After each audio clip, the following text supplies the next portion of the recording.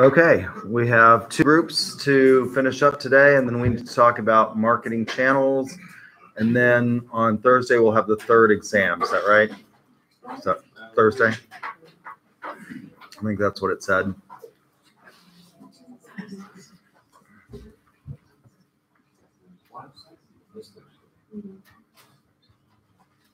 This Thursday, right?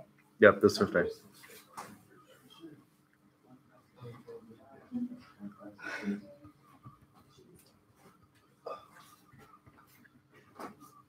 All right, so we're Fortis. I'm Austin Rhodes. I'm Anthony Bohannon. I'm Austin Kumar. I'm A. Jerome. I'm Tanner Klein. And I'm Cynthia Dimora. And we're talking about 5 influencer marketing issues that will dominate in 2019. So in 2019, with such a high rise in technology and social media, most companies nowadays are using social media to market their products or services. Roughly 88% of companies use social media to market in one way. They do this is through influencers or people with a high influence with the public or the general people to market their products. 62% of companies use influencers to market their products. This is a good way to market, but there are several problems with this. Like we talked about 5 different problems with influencer marketing. We're going to be going through those now. So becoming an influencer in the 21st century is like becoming a Hollywood celebrity. For an example, whenever I was younger, I would watch like action movies, Tom Cruise and Mission Impossible, for example. I would see him holding his breath for like 5 minutes or punching through a glass. And it always made me like, holy crap, I can do that. But I couldn't. So like people see influencers on social media promoting something, and they think to themselves, hey, I can do that, when in reality, they really can't. Fake sponsored content has the potential to create risk for companies. An example for that is Nike. There's a website called replicanike.com, and it's an off-brand company in China that sells shoes that look just like Nike for like $40. So a cheap college kid like me, I would rather pay $40 for shoes that look like Nike than spend $120 on actual Nikes. So that kind of creates risk for the actual Nike company to run out of business because they have people coming up making shoes that look just like theirs. A fake sponsored content play could force brands to more closely monitor media. For example, a plague is continental distress, causing continental distress, and sponsored content's just could spread just like a wildfire. I mean, unless someone stops it, it's just going to keep getting worse and worse. So basically, these influencers and people that promote these products are usually chosen by these companies since they have a big amount of followers. But sometimes these followers are not like real people that are following; they're just like fake accounts that are created in many social media platforms. For example, Facebook has disabled around 83 million accounts that were fake, and that makes about 25% of the entire social media base. And there was a huge increase during the year of 2018. So these influencers have these fake followers. So when the company comes and asks them to promote their product, they don't get the response that they were waiting to happen since they have those followers. Like not a lot of people are following their product, trying their product. So they're like, what is going on? Like, how does this person have 10 million followers and only like 20 or 30 people that came to our page from that person? And this can cause the marketers to have some misleading information. For example, the reviews that they have. There are some surveys that you can take and they will give you money for it just to make the product look good. And these are some rates in which you can buy followers. For example, for 100 followers, you just have to pay less than $2. For 1,000, it's $6, and so on. With the higher use of like influencer marketing, a huge problem that can arise is like drama between different agencies because so many different marketing campaigns are using like independent marketing agencies to execute their strategies. And so say you pay a company and they don't pull through on what they say they're going to do, there's a lot of drama that can arise between that. And like for example, one of the biggest influencer marketing agencies, Speaker, they kind of got themselves in economic trouble because they started saying that they would do all these things and then they didn't pay these people back, or they paid people back with money they didn't have. So a lot of drama that can arise between that. So the most important thing is that like these campaigns need to focus on making good relationships between themselves and these marketing agencies, because you don't want to go pay somebody and then they don't pull through on the work they said they're going to do for you. So. So I'm going to talk about the continued rise of the influencer entrepreneur. So a lot of influencers are starting their own businesses, and this is creating an issue for marketers because they're having to pick from a smaller platform from influencers that has like less amount of followers. And then it's easy for influencers to start their own brands because they turn their followers and subscribers into consumers, already giving them such an easy platform. Also, influencers are starting to protect their brands, such once they start their own business, like in the Fire Festival, like that caused a big problem for influencers. So they just don't want to associate with other brands that could tarnish their own brand. And then one of the examples that I was able to find was Huda Kattan. She's started her own beauty company from Dubai. And in a couple of years, she has an empire of $550 million. So for ROIs, what an ROI is a return on investment, and it measures the performance and evaluates how efficient an investment will be, or it compares the efficiency number of different investments. And ROIs tend to try and directly analyze the amount of return on certain investments close in price range. And it's very popular today with business because it's simple and versatile. And so like to calculate your ROI, you would take your cost of investment and then divide it by your return on investment and then divide it by the cost of investment. But for digital marketing, how you find the ROI on that is you would take your sales growth on whatever product line that you have and you subtract it by your cost of marketing and divide it by your cost of marketing. And the problem is that companies now, they don't tend to utilize this and use it. And so in the long run, it creates problems for their company financially. And so, and it's because a lot of the reason is they tend to focus on the social media aspect and they try and get a lot of their base from social media. So, like I said, most companies use social media and it's influencer marketing. And as we talked about all the different problems with it, we hopefully can expand it enough and explain to you guys different problems with this type of marketing. If you guys have any questions? No questions. Gosh, you guys are not awake in the mornings, apparently. Wait till you turn 40 and you start getting up at 5 a.m. So there are two types of fraud that the law recognizes. One is called fraud in the inducement, and then there's something called fraud in the factum.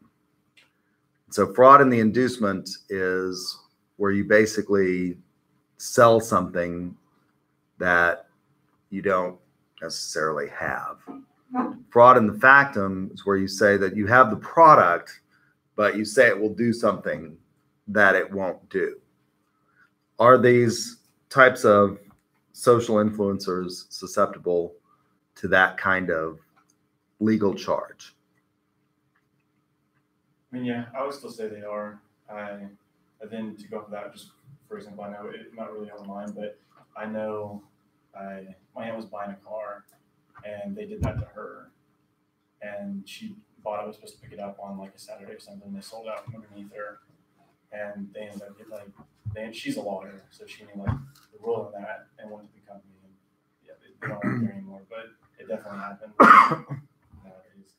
There are also people, that pretend like they're, I guess, influencers are like marketing for some certain brand, Mhm. and they like, market that brand, but they're not actually working for that company, to market it. So I guess they're kind of doing it illegally, Yeah, where do you draw the line between a company representative and, somebody who's just out there, putting their own content out? It's easy to do. It's hard to regulate in an era of the World Wide Web because it's hard to stop somebody in another country. And these traditional legal terms that we use to protect consumers are difficult to do in an online environment because they could be somewhere else. They could be in Russia, and talking about shipping you medications. How do you verify that these people are legitimate? It's difficult. I mean, there's really no way. I mean, it's very hard. Yep. All right. Any other questions? Very good.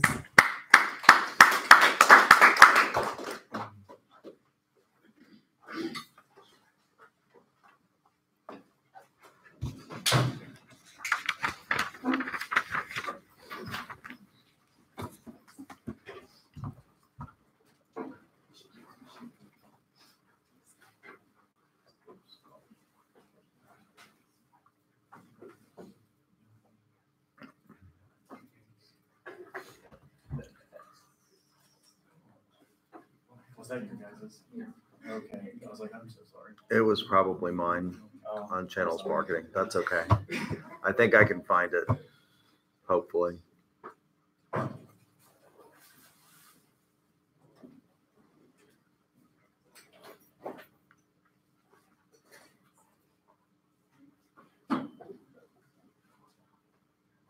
Is it okay if I log you out?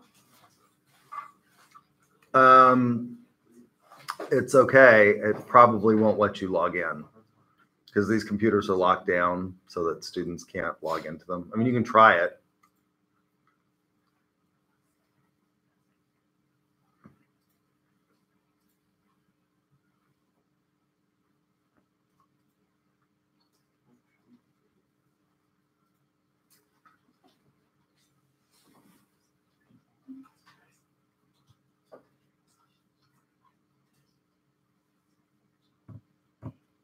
Oh, it actually came up. Okay.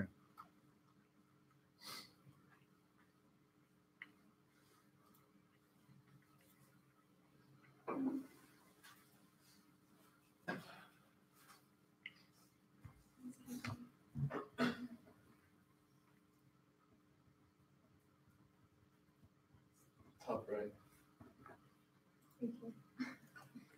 We're doing the controversy of target marketing, and I'm James Horn. I'm Tucker David. I'm Sarah Deep. I'm Katie. So, target marketing is an effective way to market to your ideal audience, seamlessly integrated so that they may not realize that they're being targeted. And we're going to be talking about, is it ethical to market dangerous or unhealthy products? First off is casinos and gambling. They appeal to customers by promising free stuff. Like you go in and they'll say you spend $50, they'll give you a free $20 play pass, but it's really not free because you already just spent $50. So they're basically just giving you a little bit of money back just to spend back at the casino. Bright lights, sounds, no cell service, no clocks, no windows, and tinted doors create a distraction-free environment. Regardless of like what you win, the machine will always flash with multiple colors and play sounds that will encourage risky decision making. So regardless if you win 5 cents or $500, it's still going to flash the same lights, the same sounds. Unless you hit the jackpot, of course, it's going to flash for multiple minutes. Casinos make sure you stay longer than you wanted. Also, they place slot machines by the front door, so whenever you're done, you're walking past that slot machine and it starts making noises and basically calling your name. And they just want you to play one more time, but that never happens. They bring in large and diverse audience. So the addition to the child care, they have a child care service at Treasure Island Resort and Casino, and as young as 6 months old can go there and as old as 12. They have iPad stations, arts and crafts, toddler rooms, and basically the parent just pays hourly to the child care service, and they just have a stress-free environment to go gamble while their child is being taken care of. So I'm going to talk about cigarettes and tobacco. And big tobacco companies use extreme target marketing strategies to target higher risk demographics. And in studies, it says that people with low income are more likely to smoke. And other studies prove that in Black neighborhood or predominantly Black neighborhoods, tobacco marketing increases by 70%. And it's like this in all low income places, and tobacco companies will run more sales that'll make their product more easily to buy for people that they know that studies have shown buy their product. And in the 60s, tobacco executives bought Kool-Aid, Hawaiian Punch, and they used the same marketing strategies.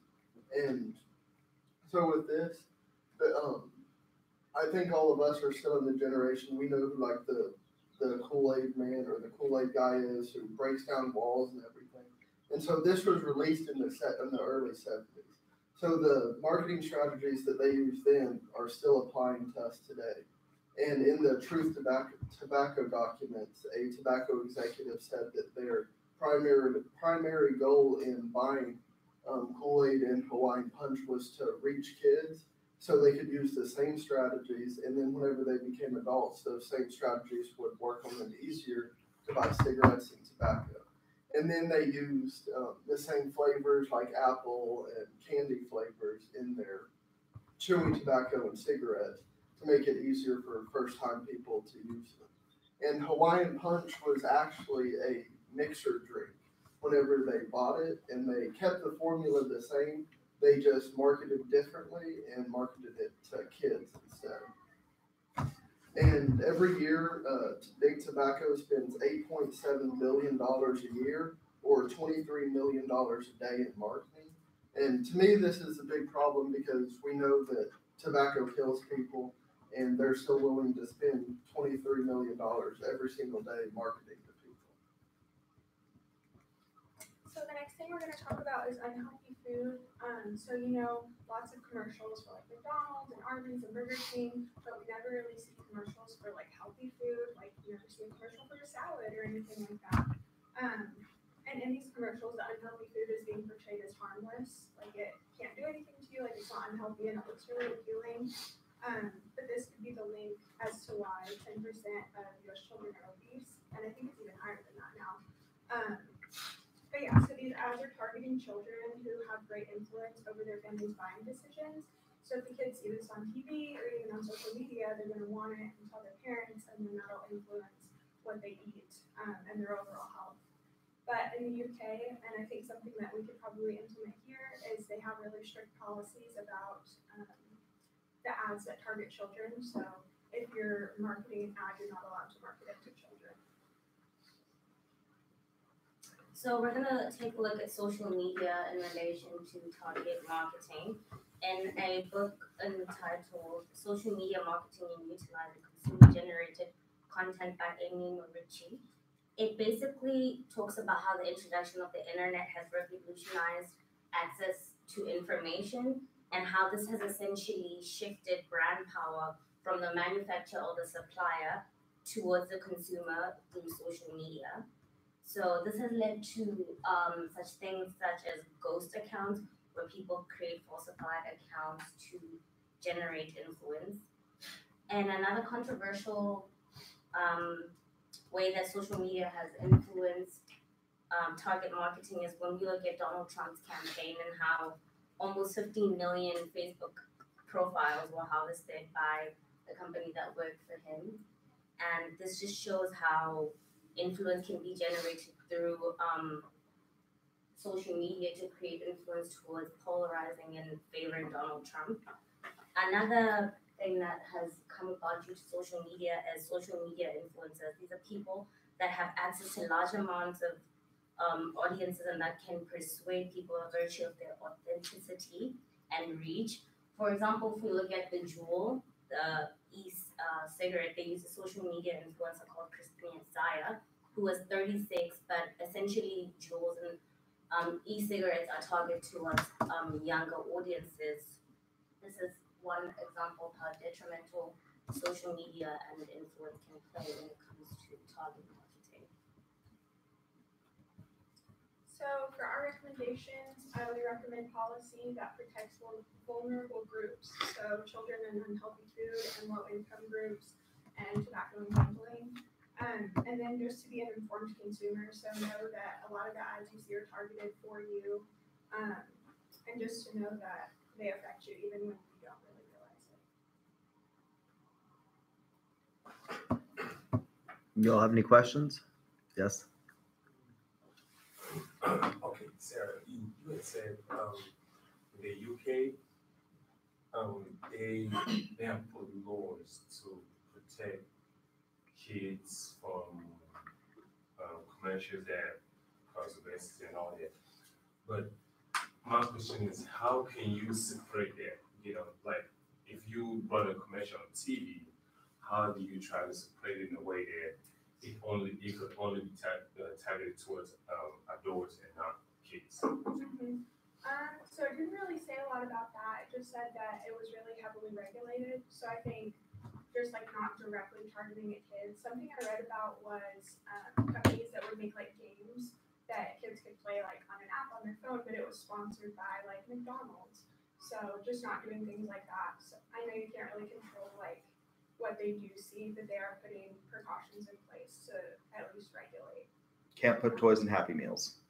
That's the law. They can't. That's one of the ways they argue is, they advertise in the United States. They put whatever the latest Disney movie or whatever it is, that's the toy that's in the Happy Meal, and they market it. You can't do that. Also, like regardless of like what YouTube video you watch, the same ads are gonna play, regardless if it's like a tutorial video or like Barney, like old Barney episodes. Like it's still gonna play the same exact ads as all YouTube. So you talked about unhealthy foods. What's an unhealthy food?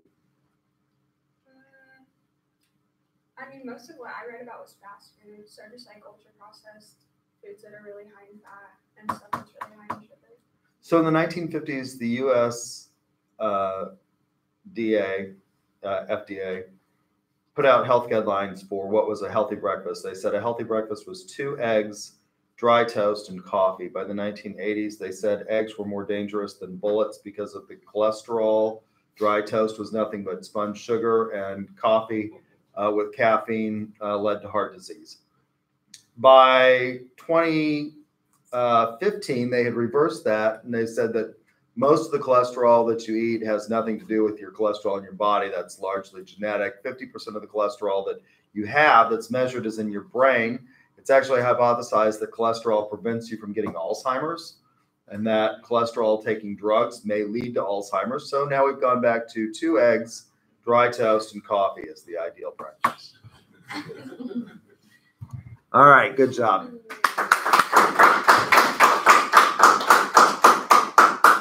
So we need to talk about channels marketing. And I would be honest with you, this is my least favorite part of marketing. It's one of the oldest subfields of marketing.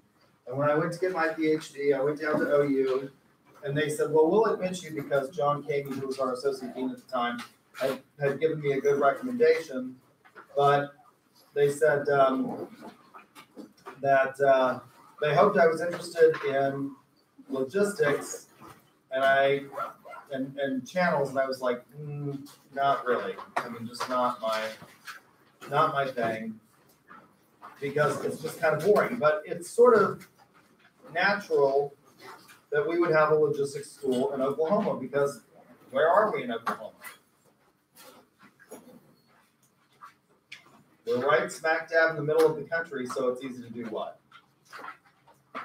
Get lots of data from shipping companies. So it's kind of a natural fit, because we sit at the crossroads of 3 major interstate systems here in Oklahoma: I-40, I-35, and I-44. And so there's a lot of stuff that goes through here.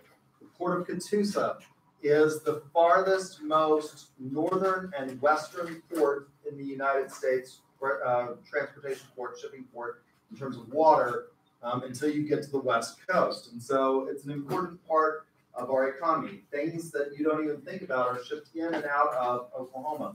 So for example, my boat used to be at the Port of Muskogee, which is one port away from the Port of Catoosa. And at the Port of Muskogee, they would bring in every month 35 barges, huge barges with sand from Saudi Arabia, because Dakhel tile was manufactured in Muskogee. So that's all transportation and logistics. You wouldn't think about that. Sand from Saudi Arabia coming into Oklahoma, but it does. It transfers, it comes on water, and we manufacture a lot of tile as a result of that. So this is the key. This is the fourth P of the place part of the marketing mix. And the analogy is to a pipeline through which liquid flows, right? That's what we want. So the channels are like this pipeline through which goods and services flow to consumers. It's one of the oldest fields of marketing. Some of the earliest marketing studies were logistics studies. They were done, and so some of the oldest departments of marketing actually started at agricultural and mechanical schools, where they were concerned with getting product to market in the most efficient way, because a lot of things are perishable. So for example, the University of Wisconsin was a big early marketing department. What they manufacture a lot of in Wisconsin? Cheese. And what is cheese? Well, it's perishable after a while, although maybe not, because what is blue cheese? It's basically moldy cheese. Right? I mean, so, but it's at some point it's not going to be good to eat. So how do we get that from the consumer in Wisconsin to all over the United States in the most efficient way? It's often the part that's not thought of by the consumer, and the consumer is actually generally skeptical of it. You hear ads all the time: cut out the middleman, buy direct. And that sounds good, but channels actually do provide value. So a modern study, one that I did read when I was in the PhD program, was 90% of everything by Rose George. She's not actually a marketer. She's a journalist, but she did what would be considered one of these sort of classic studies. The cheese studies, for example, I think they actually got onto railroad cars and just followed the trains to see which were the most efficient routes to get product from all the way through the Suez Canal and down through past the east coast of Africa through pirate territory, where the Somali pirates are hijacking ships, and ends up and writes about this experience about how goods are shipped. Most people don't think about it. She starts out the book by asking people how much, and she lives in Great Britain. She lives on an island nation, so you would think they would think that maybe more goods were shipped to them because they're what? An island, and lots of things are shipped. So she asked people, on the subway before she starts this journey, what percentage of your goods do you think are brought to you on a ship? And most people answered like 10%, 15%. I think the highest answer she got was 20%. These are people who live, again, on an island.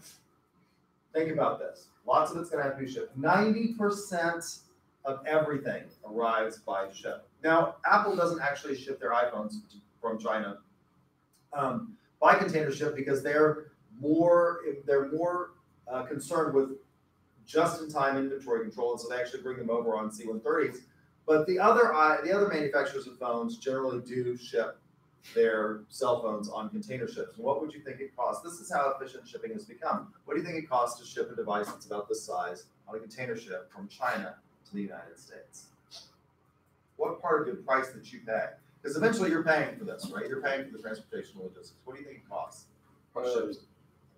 One thousandth of a penny, a very small amount. Oh wow, you're really, really low. It's more than that. It's more than 1/1000th of a penny. Couple dollars? It's less than a couple dollars. No. It's less than $1. It's about 5 cents. So it's about 5 cents to ship this. So that's how efficient it is, and that's where channels add value. We manufacture this stuff. It's manufactured by Apple and other companies in China. Why?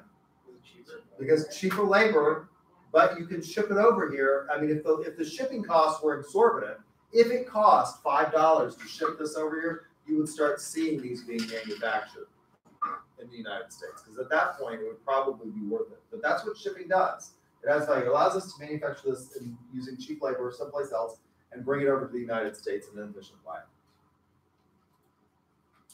So, types of intermediaries. Middleman, that's any intermediary between the producer and the end user. So that can be retailers, wholesalers, distributors, dealers, agents, brokers, things like that. These terms are oftentimes imprecise. Agent or broker. This is an intermediary with legal authority to act on behalf of a manufacturer. Now, the most common agent that we think of in our daily lives is probably a real estate agent or an insurance agent. That's the one that you think of most, right? Real estate agents don't take title to the property. When you list your house for sale, they're not taking title to it. They're just acting as a facilitator of the transaction to make it more smooth. How do they do that? Well, in theory, real estate agents know something that maybe you don't about marketing, particularly in real estate. How to get your house on the multiple listing. Now, this is not as big a deal as it used to be because you can put your house on the MLS. My mother owned a real estate company in the 1980s. This was a big deal because only realtors had access to the MLS. And there were these books that came out weekly, these thick books that had all of the listings in a city or an area. And realtors were not supposed to give them out. So you'd have to go to the realtor to find out whether homes were, unless you wanted to just drive around, which a lot of people did. A lot of people would just drive around the neighborhoods that they wanted to buy in, and they would look at houses and see if there was a for sale sign, and then they would contact the realtor. So what else? Now you can put your house on the MLS really easily. There's lots of companies that will help you do that, so you don't necessarily need a realtor. But what else do they do that helps facilitate the transaction? Well, it's not just the MLS. There are other ways of marketing your homes now. If you want to get it on what?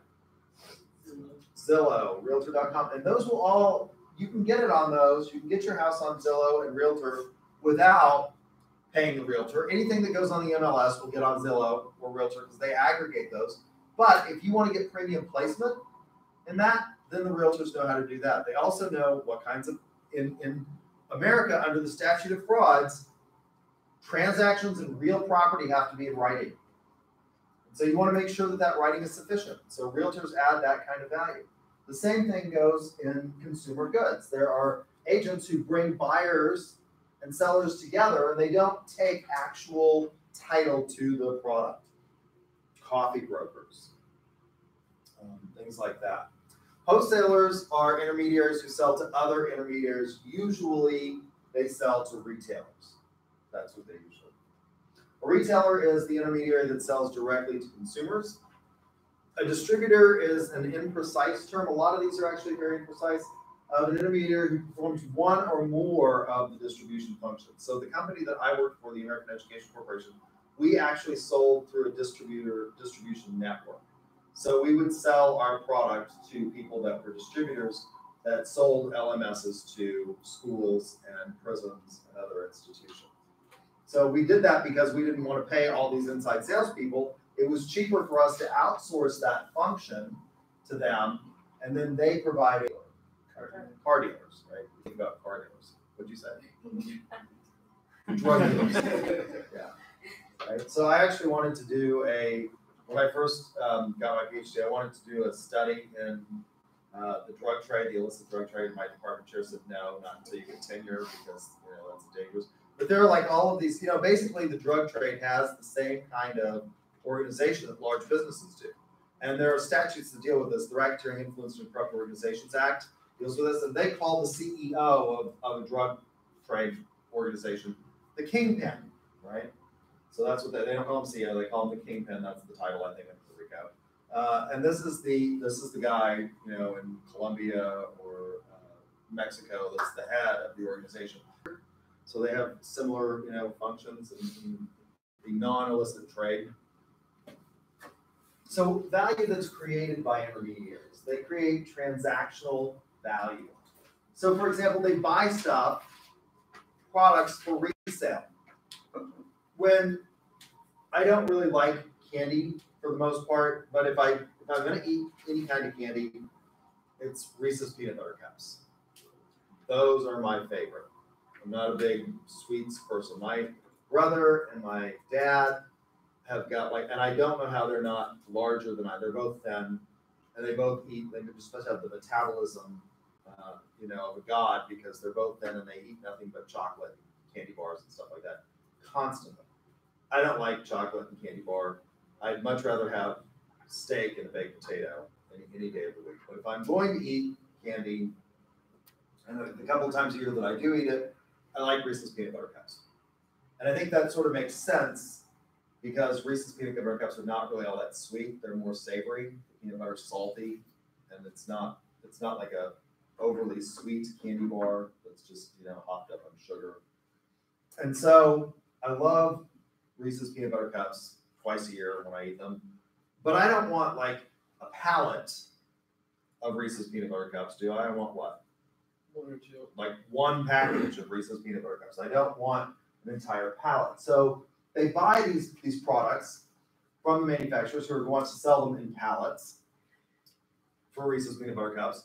And I don't want to buy that. So they're buying it and they're taking possession of it, and that adds value to me because I don't have to go to, I can't remember who manufactures it. So I don't want to go to Hershey, Pennsylvania. I got lucky there. I don't want to go to Hershey, Pennsylvania to buy the 2 times a year that I eat Reese's, which are generally Halloween, and we're coming up on the second biggest day of chocolate buying in the United States, which is what? Easter, and Easter is the biggest chocolate buying day worldwide, by the way.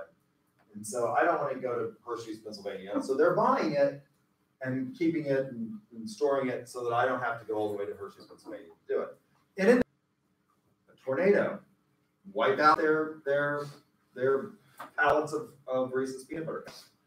They provide logistical functions, sorting, creating product assortments. So wholesalers and distributors will break down the pallets and they'll ship out cases to retailers of not just Reese's Peanut Butter Cups, but also what? What are some of the other more disgusting ones that people like to buy? Milk Duds. Milk Duds. There's a new 10-minute of God, that sounds like more. Yeah. M&M's, Paydays, whatchamacallits. Product assortments. Assembling products and putting them to convenient locations and then transporting them, making sure that they get where they need to get in time. They also provide facilitating functions in many instances. They provide financing. So my business that we have in Guthrie, we buy stuff from US Foods for our restaurant. And if we wanted to, we don't, we're a cash business, but if we wanted to, they do extend credit. They could do 30 days, not same as cash to us. We don't, because we're small and we can just write the check every week when they come and deliver the stuff. But they do extend credit. And for bigger restaurants, that's a big deal, right? Being able to buy that. They oftentimes rely on that to carry them through. Grading, inspecting, testing, and assessing quality. Meat distributors, packers are involved in this. There are different types and grades. So I was born and raised on a cattle farm. That's probably one of the reasons I like steak. We had a lot of it growing up. It was really good steak. My father early on focused on producing organically grown. Before that was even a big movement, but non-hormone injected, no antibiotics, range-free cattle. And if you eat that, by the way, the chances of getting things like E. coli are less because there's less E. coli in the animal's gut than those that are corn fed. And so, with regard to beef, there are different grades of beef. There's prime, which you can only get in selective areas. Then there's USDA choice, and there are various grades within there. So that's one of the facilitating functions that some intermediaries. Now, not all intermediaries provide all of these functions or value, but they provide some of them, or at least one or more of them. And then ultimately having the products when, where, and how the customer wants them. So having that Reese's Peanut Butter Cup or having the steak. I don't want to buy at this point in my life and people used to do this. They used to rent locker space when it was harder to get beef. on a daily basis, or it was more variable, people would actually go buy a cow, or they'd go in with somebody else. This was very common, particularly in states like Oklahoma, where people would actually go in together and they'd buy like a whole cow. They would have it slaughtered, and then they would rent locker space at some place that would keep the cow frozen. Facilitating and other functions that consumers that logistics and middlemen create. So, structure and organization of your channel. What you want for consumer products and services, you can have a direct channel. And I see that I retyped that, and I said Schwann's. I flipped the S and the C there, and I changed it. Apparently, it changed it back, but I uploaded it back to D2L. So Schwann's is direct. They manufacture this stuff, they package it, and they come out. How many of you have bought from Schwann's? You've seen the Schwann's trucks in your neighborhood. They actually have pretty decent food, and it's more expensive than going to the grocery store. Why?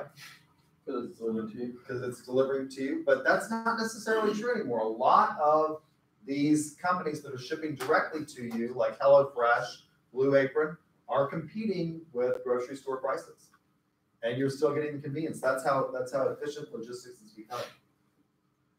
Or you can have indirect channels where you have, for example, a producer to a retailer to consumer. That would be the least amount in an indirect that you could have: producer, retailer, consumer. Usually you have producer, wholesaler, retailer, consumer. Although you can have producer, agent, wholesaler, retailer, consumer. Now, in order to have this, you've got to have these people adding value somewhere along the chain, otherwise they would be eliminated. And that has become one of the things that has been a big topic in this area, is something called disintermediation of the channel. So a tendency to go direct to consumer. By De Beers, you talking about the dozen? Yeah, I'm saying, kept telling Kuwait. Now, if you look at Kuwait, it looks like it should be part of what? Get on a map and tell me what it looks like it should be a part of. It looks like it should be a part of Iraq. How did Kuwait come into existence? Well, the British just decided they wanted those oil fields. And so they drew lines. They did this all over the African continent, by the way. The British and the French. I mean, they just drew arbitrary lines. And they just decided they wanted the oil fields, BP, and so they drew these lines. If you look at it, Kuwait looks like it should be part of Iraq. And Kuwait kept busting their quota, and Saddam Hussein was in a death war with Iran, and he needed the money to finance that war. And so he kept saying, don't do that. And he would roll his troops up to the border, and Kuwait would ease back on their production quota. And he'd pull back, and they did this like 3 or 4 times. And finally, in the 5th time, he just went in. Which, by the way, our ambassador at the time told him that would be perfectly fine. We didn't care. And then George Herbert Walker Bush decided to do something else. And then he said, we're fighting for democracy. And we all looked at the map and realized there was no democracy there. And then it was, we're fighting for freedom. Iraq is not a freedom. Kuwait is not. The reason I tell you this is that OPEC is not a terribly good cartel. The most successful cartel probably in the history of the world has been in the diamond business. And De Beers is, I mean, they have them on the market. De Beers goes in and says, you will sell them to us or we will flood the market. De Beers has now finally actually dropped low enough in terms of the amount of act. The De Beers family, they're a Jewish family. They live in they're called the Oppenheimers. Their last name is Oppenheimer. They live in the United Kingdom, and they're the one family that the United Kingdom has not allowed us to serve their family members with antitrust papers because they have given the royal family all of their jewels. And by the way, De Beers is the one who decided, it used to be historically that you didn't give your fiancé, that's Oklahoman for fiancé, a diamond as an engagement ring. You gave them their birthstone as an engagement ring. And De Beers is the one who came up with the idea that a diamond was forever and a diamond was the only acceptable stone to give your insignificant other. And by the way, it can't be one that's passed down. According to De Beers, it has to be a new diamond for a new relationship. And they're the ones who also came up with a formula for what you should spend on that diamond, which is what? 3 months' salary. That's what you're supposed to spend. So you all run right out, gentlemen, and get married right now while you're poor. You know, because when you become a salesperson and you're making I don't know who actually cut diamonds and then ship them out. And you could lose your sight, or if they got mad at you, they would just give you really crappy diamonds. And they chose what you would get. You didn't get to go in and say, I want this and this and this. De Beers would just bring in a package to each site. I had to go to London. They would bring in a package and they'd say, and I watched the whole documentary on this. This guy is like, and he's a fellow Jew, and he's like cussing. He's a Hasidic, and he's like cussing at these, people in De Beers because they just decided that they got mad at him, and they gave him really crappy diamonds that time. So they've actually become fully integrated. So these, obviously, what you want is you want to lean this out, but we're seeing some re-intermediation of the channel partners. So why is this? Well, for example, Dell was a direct consumer company that had totally disintermediated their product. In order to get a Dell, you couldn't go to Best Buy, you couldn't go to Sam's and get a Dell.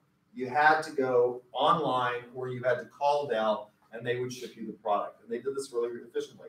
They cut out all the middlemen, so it meant that the Dells were less expensive. But what happened that led to the re-intermediation of products like Dell?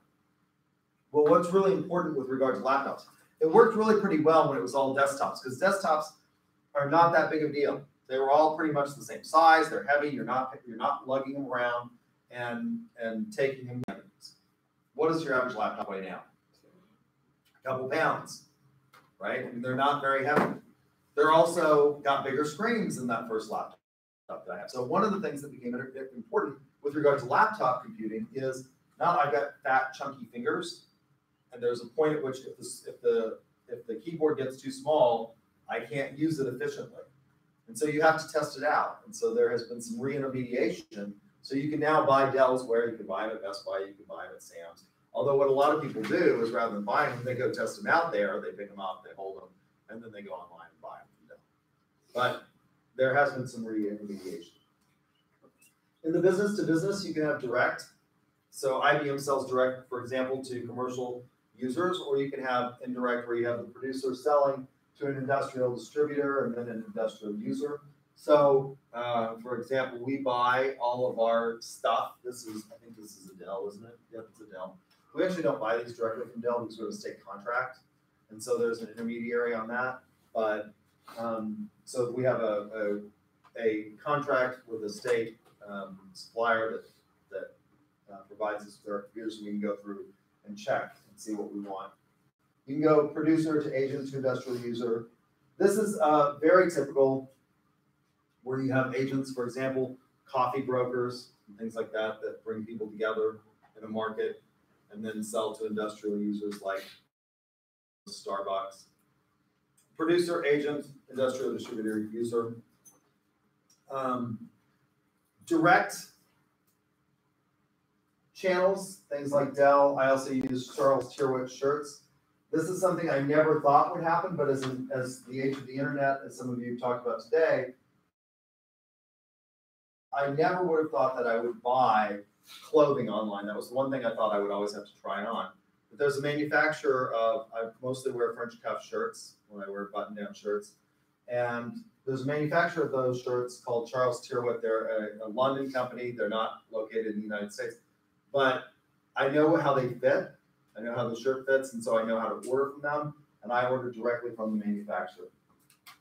Multi-channel marketing, things like Eddie Bauer. So Eddie Bauer has their own retail store and catalog, and they also sell to other organizations. And then you can have dual distribution. De Beers is an example of this as well. So they vertically integrated, but they still have sites that they sell to, and those sites then sell to retailers worldwide. Most people cannot buy, to this day, most retailers can't buy directly from De Beers. They have to buy from a site in order to get their done. Manufacturers clothes for men and women, and they are vertically integrated. They sell through their stores that they own.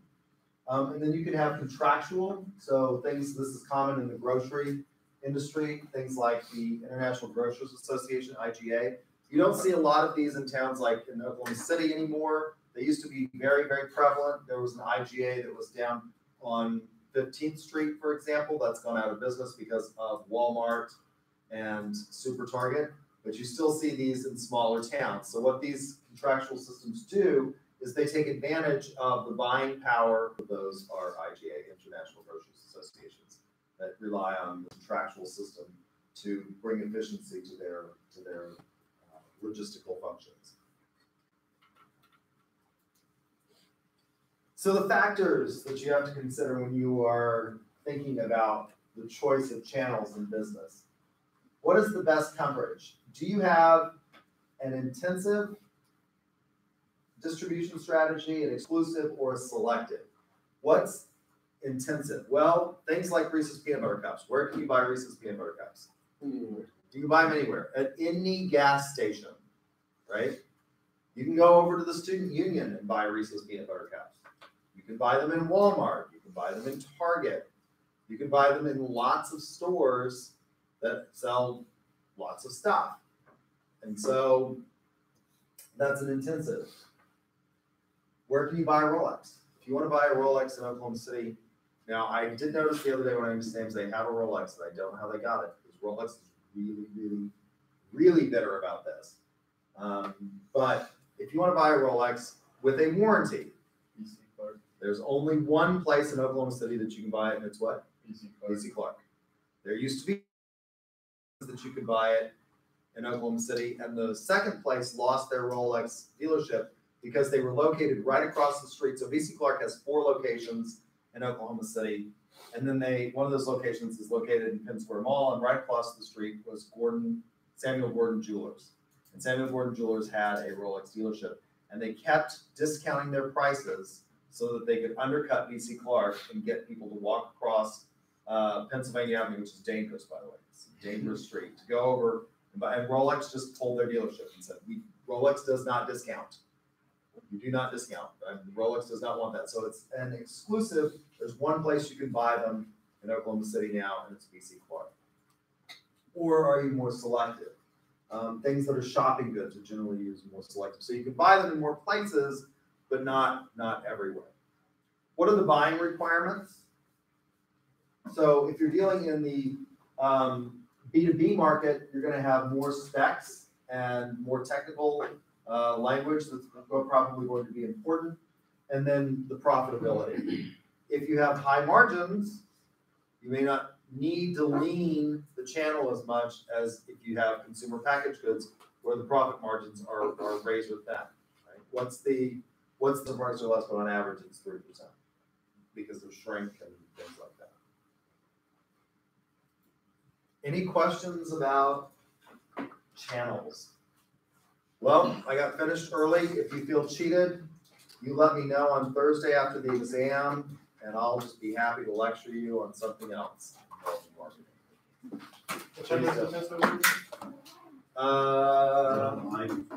It's what? Is it online? No, it's not online. But it's in the syllabus. But I think I did have to, let me just double check. I think I did have to move one chapter, didn't I? I think. And I can remove it by force.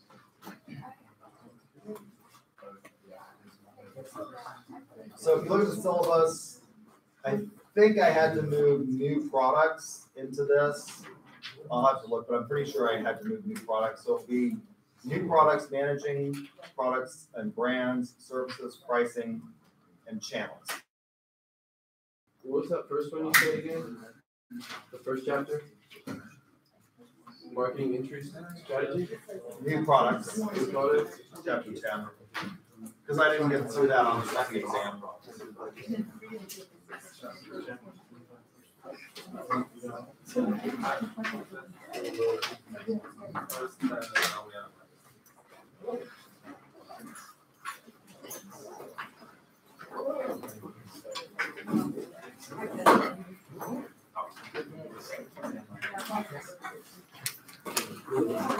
I will tell you that with regard to brand management, there are questions from the lecture that are not in the book.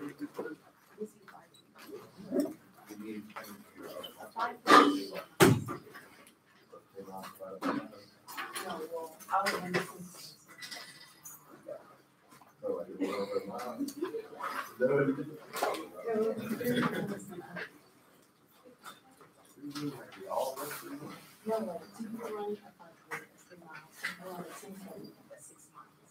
You need to remember wherever. So like 3 miles? Yeah. I don't remember you did mistakenly. Sam, all right? All right, I also gave you all, if you posted to the video, I gave you bonus points for that, and I just did those this morning. What is it? Other questions? Sure, yeah, absolutely. But more than that, You go around. Let me turn this off so that. You're read athletes. for the marathon.